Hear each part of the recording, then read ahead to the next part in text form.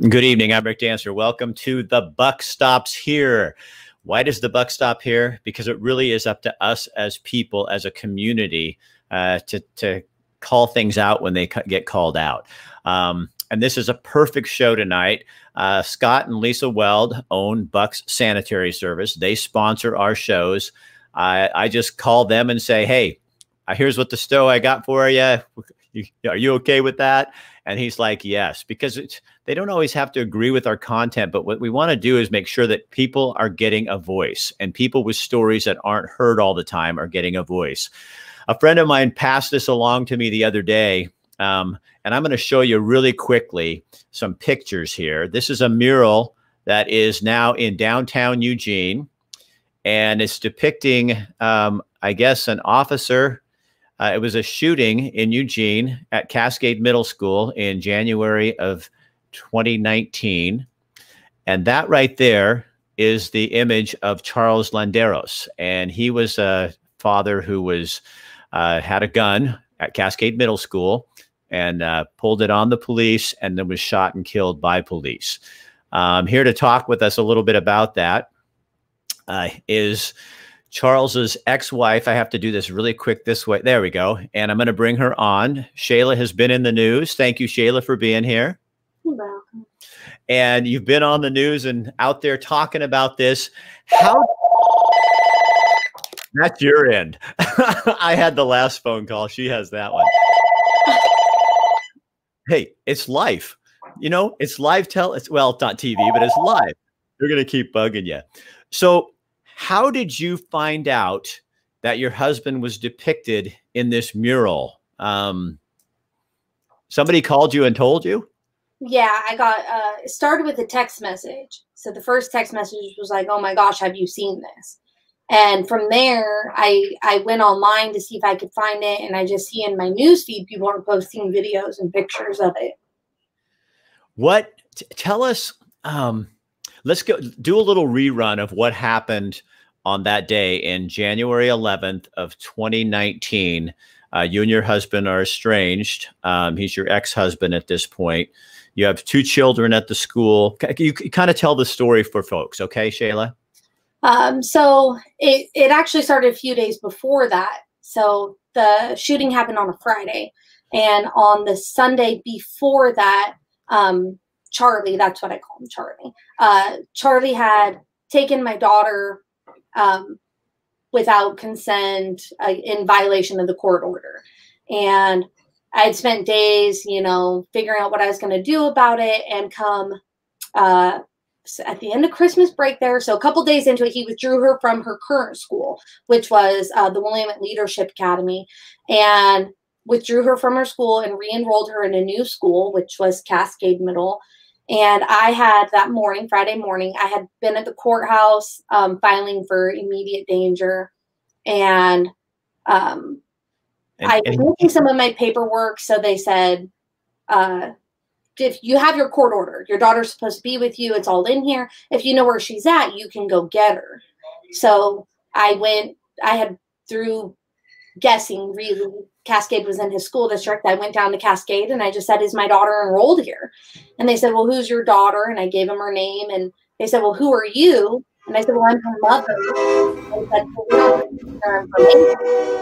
So I showed them the court order. I said, well, I have a court order right here showing, you know, she's supposed to be with me. He took her illegally. I was at the courthouse all morning, you know, just kind of walked them through it. They reviewed the paperwork. And then the principal had said, well, because of the circumstances, we'd like to call the school resource officer in just to go over the paperwork. We don't want to make a wrong move. And I said, yeah, no problem.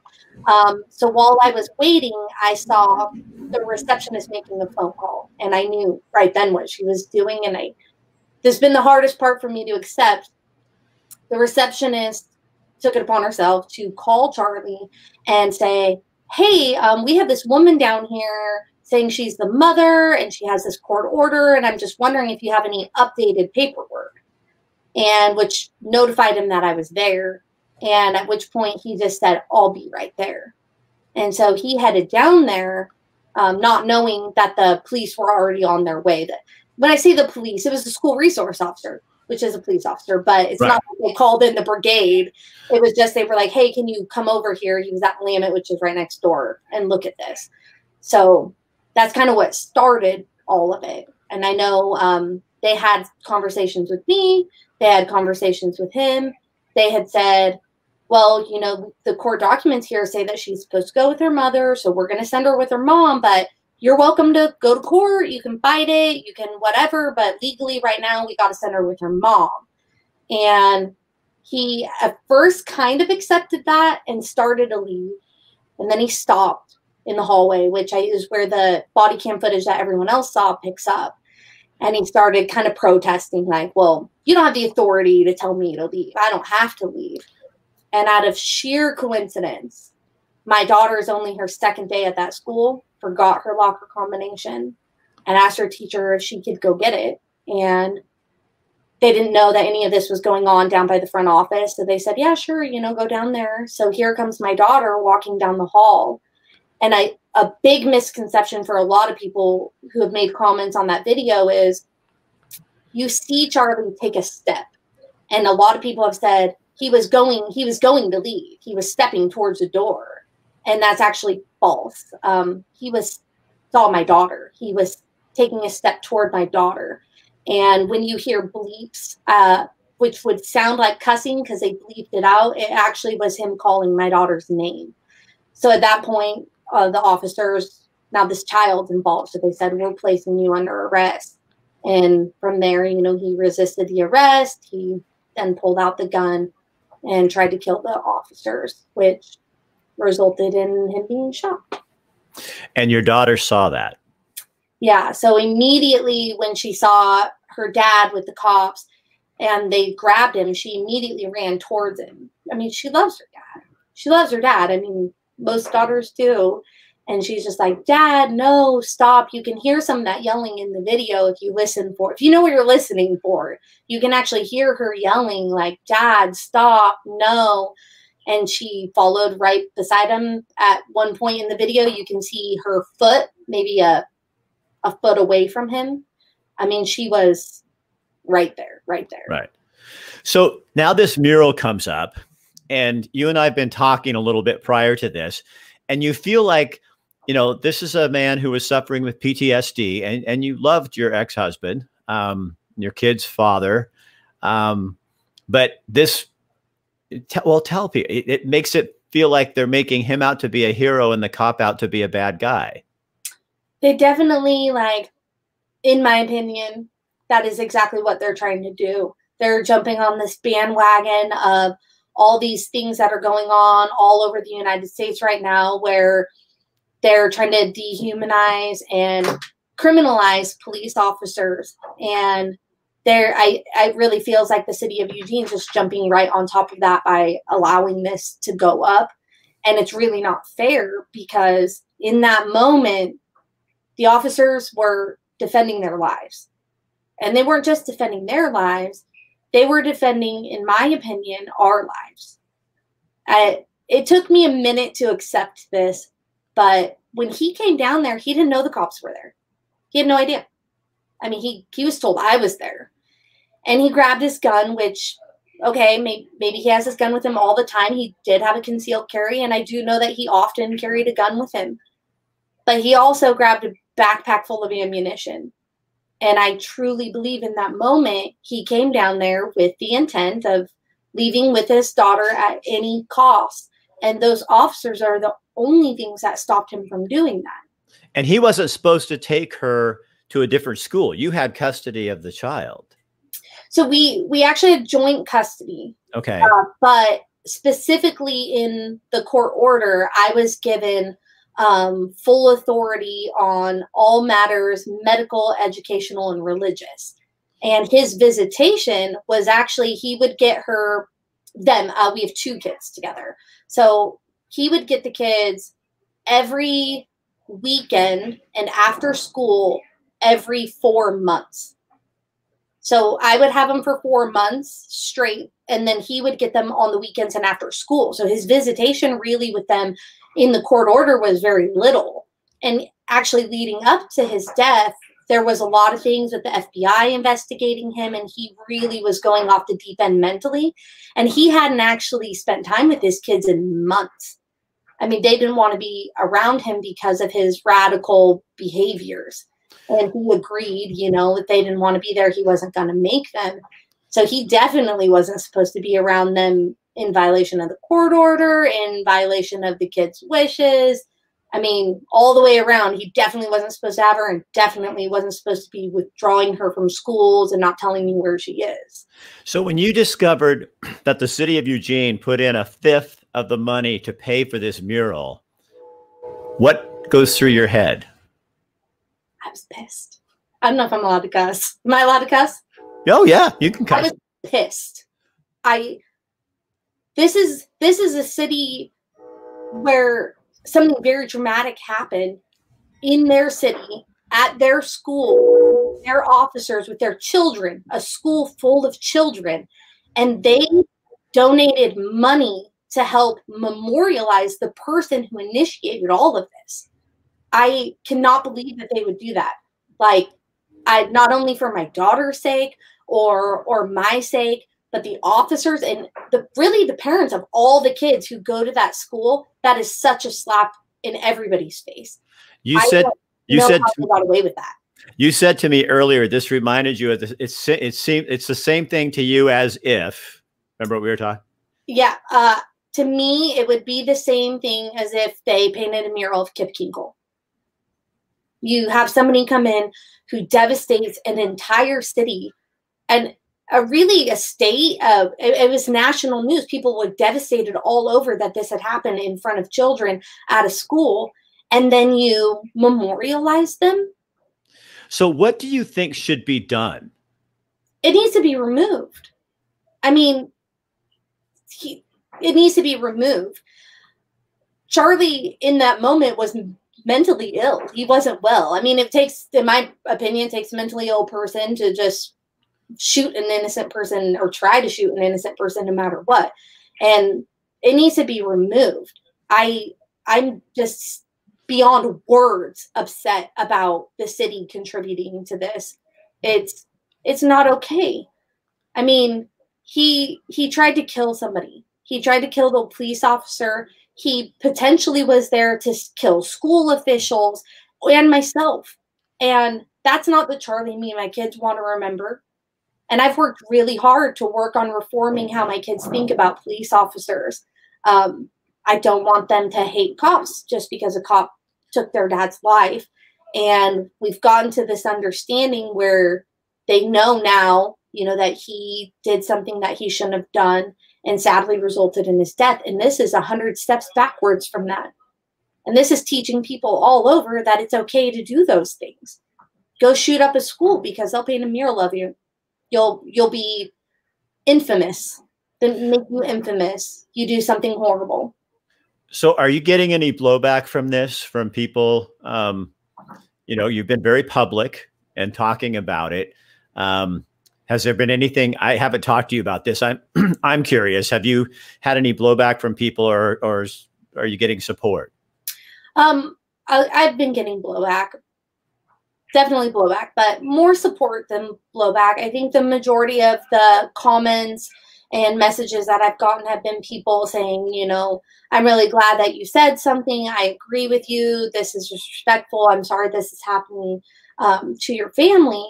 But you definitely have those people who are, you know, because I don't agree with this mural, I'm obviously a racist.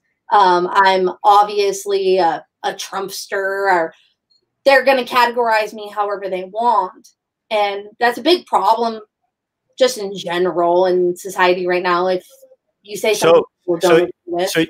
So you're the ex-wife and the mother of these children. You see what happens. You make a complaint, and then you're labeled and by people as these things when you were married to the man who's depicted in the mural. Do you kind of walk away and go, you know, it's ridiculous. It's ridiculous. And then if you know, I've been called these things, and I'll just say, like, you know, I'll be sure to tell my brown daughter that. I'm sure she'd be really interested to know that I'm racist because she didn't pick up on that. It's ridiculous. And from the very first day of the shooting, people tried to make it a race issue. Immediately, they made it a race issue. The CLDC in particular came out and did this little interview with his brother and just said, you know, he was killed because he was brown, and not a single one of them was there. Not a single one of them knew what happened. They hadn't really released the body cam footage. It's never been a race issue. And I feel like any logical person who watched that video would know that race was not involved in that. It was strictly a safety issue. And it's because if someone's at a school with a gun firing that direction, you have that's a major problem. Huge. And I would say that people can correct me if I'm wrong here. The people who are standing up saying it's a race issue and all those things, they didn't have kids at that school. It wasn't personal for them. They weren't there. They didn't see it. They don't have kids at school. I think that had their kids been a couple feet away from stray bullets, that if you watch the video, he had no control over. I mean, he had an officer wrestling with him while he's firing his gun. Bullets are going every which direction. He didn't have control over his bullets at that moment. So if they would have had a kid next to that, I think they would feel a lot differently. So last thing I'll ask you probably is if you could sit down, let's say the city council were out here watching. Oh, I've been forgetting to get comments. There's a ton of comments on here. And I'm sorry, guys, I just got immersed in this conversation and I forgot to bring any of you on here. There's just like a ton of people talking on here. Anyway, if you could sit down before the city council and the other groups that sponsored this and say, have your piece. This is your voice. Tell me what you would say. I would say, after all the traumas that myself and my kids and the officers involved have had to endure, if you cared even a morsel about any of that and what happened that day, you would have this removed. You'd have it removed. There's got to be some better candidates out there. Okay, now, when you say that, you get kind of choked up. This is kind of hard for you. It is, because I love Charlie, and that's the thing, guys. I love him. So the reason I didn't speak out after the shooting was because I knew that people wouldn't understand how I could denounce what he did and still love him. And so I kept my mouth shut after the shooting, but I really feel like this has gone too far, and it's continuing to hurt my kids. It's continuing to hurt the officers involved. It's continuing to hurt me. And so I have to say something, but it is hard for me to say, I love this man, take his mural down. Right. Because is there a part of you as a mom who says, you know, your dad is your dad, and I want you to love him, but he had some problems, and you can't honor that. It's been a hard conversation that we have to have. Yeah. On a semi-regular basis. And for the most part, we've kind of gotten to that point. But it was really hard at first to be able to say, you know, it's okay to love your dad. It's okay to say, I love my dad. It's okay to have we have life-size photos in our house. We printed them for the memorial. My kids wanted them on the wall. So we have these giant photos of him all around the house. We have picture frames full of his pictures. And that's okay, because he was a really good dad for a lot of years. And you're honoring that part of the dad, not the moment. Yeah. But it's okay to say dad was wrong. Dad was wrong in what he did. And it sucks because it cost him his life. I would have loved for him to have been wrong and like maybe not have been killed. But it is the way of the world, that this just is how it is, and we have to deal with those consequences. So that is a hard conversation, and I have to have it all the time. And it doesn't go away. I mean, it never goes away, really. So do you own Conway's? I do. Yeah. Somebody on here just came on and said that's the woman who they have donated so much stuff to people in the McKinsey and all the kind of things that have been going on. Yeah. We're still doing it for evacuees. We did simmer it down quite a bit, but you can always come in for a free meal. You don't got a place to go. It is genuinely my pleasure to be able to do that. I'm really sorry for everything that happened to all those people. So do you sometimes feel like because you're it's interesting with people. I really like having this conversation with you. I haven't met anyone quite as honest as you, like live like this before. And that's a compliment because I bet you get disregarded because you're the ex. I read a comment actually online and said, who gives a fuck what the ex has to say? Seriously? And I was like, well, I mean, I was one of the few adults present at the time of the shooting, and I speak for his children. And I'm not saying I speak for his children like I get to decide what they say. This is my children's opinion on their own. Okay, and do you see the comment on here? Somebody, yeah. So should the kids be speaking too, or does only her opinion count? See, there you go. My kids. How old are they? Too much detail here. They're 12 and 14 right now. One of my daughters, her first reaction was a quote, "Why would they do that? Why would they do that?" I don't speak for my kids in a term where I get to decide what my kids say, but I can say with all honesty here that my kids and I are on the same page about this. And on the same page about whether or not we think it's okay. If one of my kids stood up and said, Mom, I would really like that mural to stay. I kind of like, I want to go see it. I would not be speaking right now. But my kids are 100% on board that they don't want to go look at it. So one of them did look at it on social media, on, I think it was a news report where she saw it. And the other one doesn't even want to look. Just it wants nothing to do with it. And as a parent, you have the right. I wouldn't let my 12 and 14-year-old people be put before the media. And Canseco, I don't know if that's your name. I know who you are. I know you're very against police officers. We've talked before. Besides the school officials, what about the lady who called Charlie? Why don't they talk?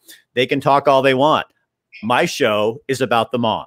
And I am a private businessman, and I get to choose what I'm talking about. And tonight we're talking with the mother. If you want to go ask those people, they've had their chances to talk about other things, they can.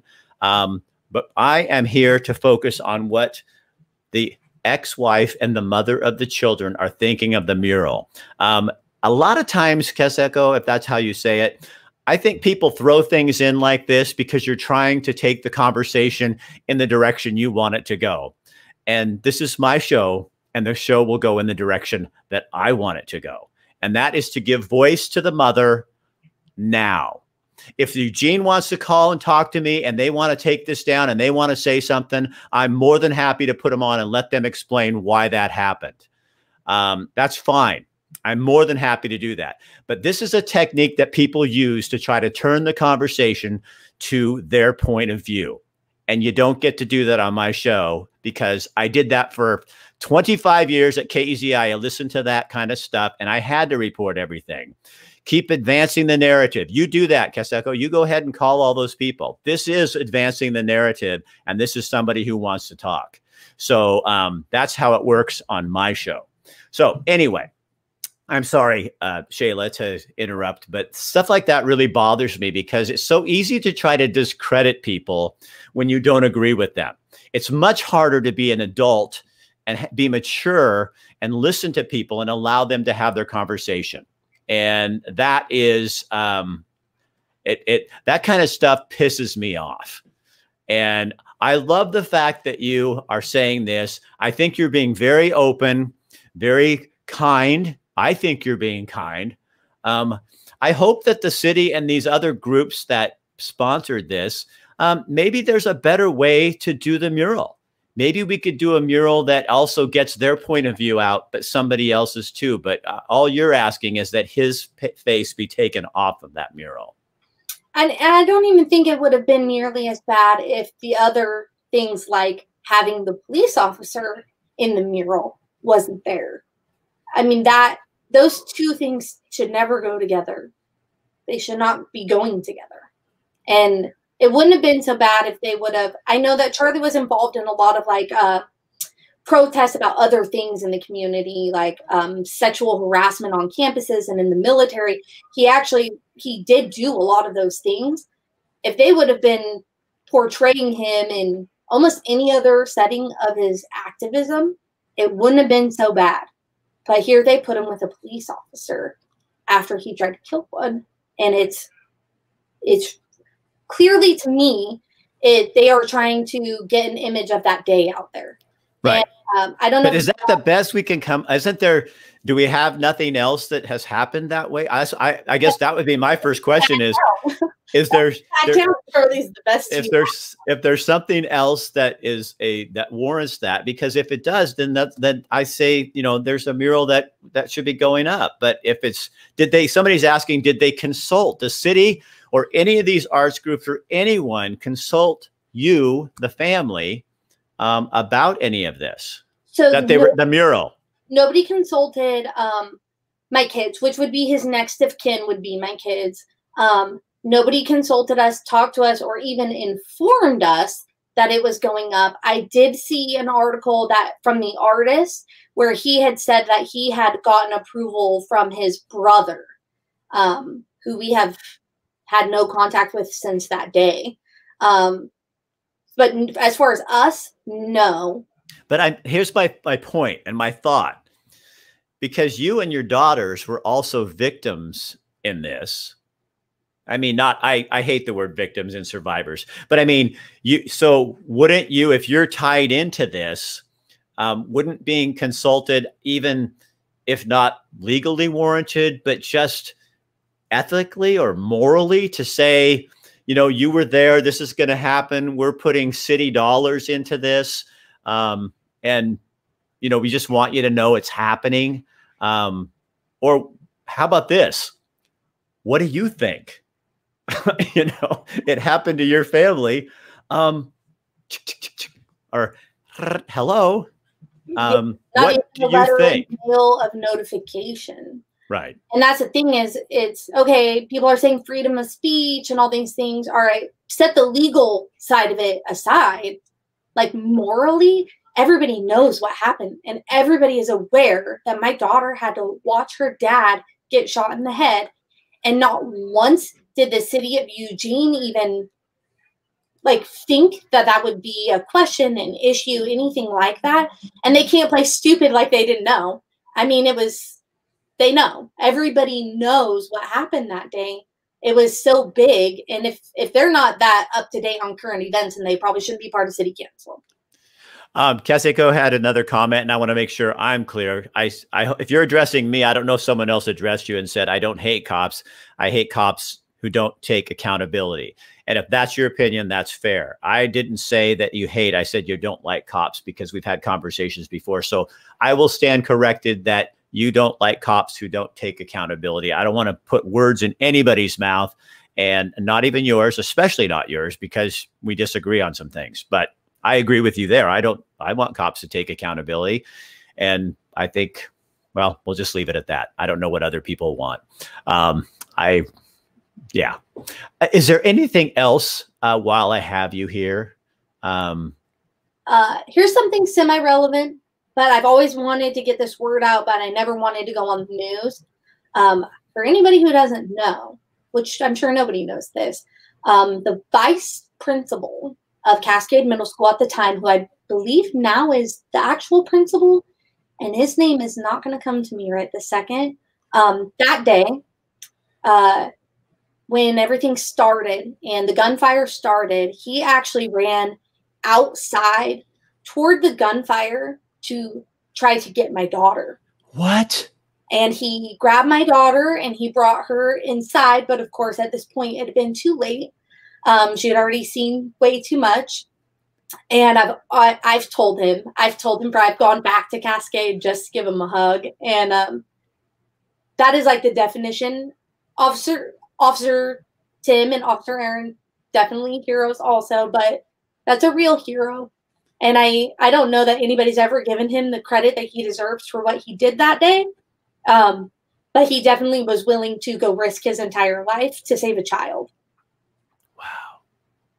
I've always wanted to be able to tell people that. So, well, I am so glad that you did that here, because that's guts.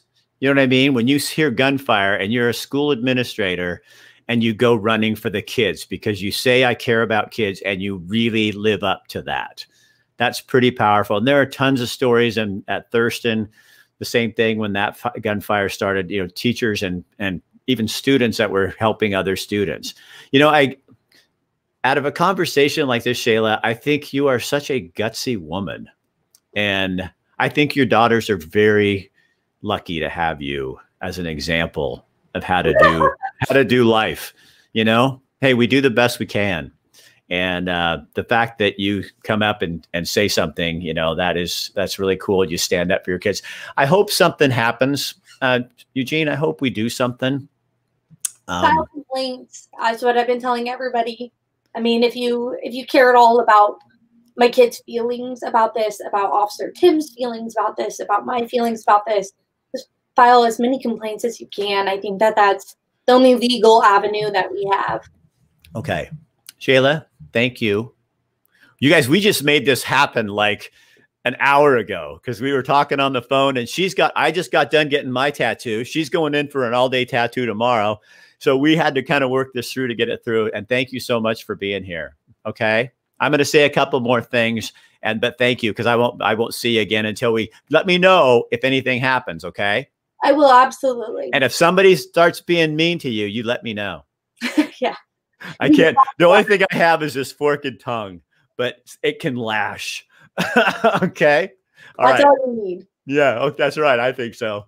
All right, you guys. So there it is. The buck stops here. Thank you, Buck Sanitary Service, for sponsoring shows like this, so we can hear from people in our community, like Shayla. And wow, what do if you go on the City of Eugene website and you go to the city council, I don't know if they do this at the city, the county does. You can hit all counselors, I think, or just write up one letter and send it to all the city councilors and the mayor. And here's my tip. Don't be nasty. Nobody listens to nasty. We have some people on here. Nobody listens to nasty. So what you do is you kindly but firmly. Kindness is not wimpy. Kindness is firm. So you be firm and say, I don't think Charlie's picture should be represented in that mural. And either redo it, take it down, do a community where we come up with an idea for a mural that's maybe more fitting, or whatever. But state your opinion in a kind manner, but a firm manner, and then keep bugging them.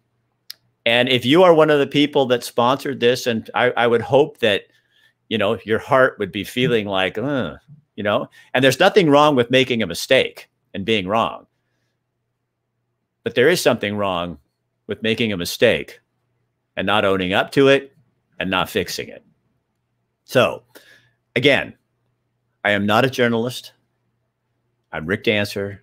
I'm just a guy who has a show. And so that's what I do. And I do it because we have sponsors like Buck Sanitary Service who sponsor our show. So next time you have to go to the bathroom and you're at a porta potty and you look up and it's not a Bucks, go anyway. I don't expect you to wait.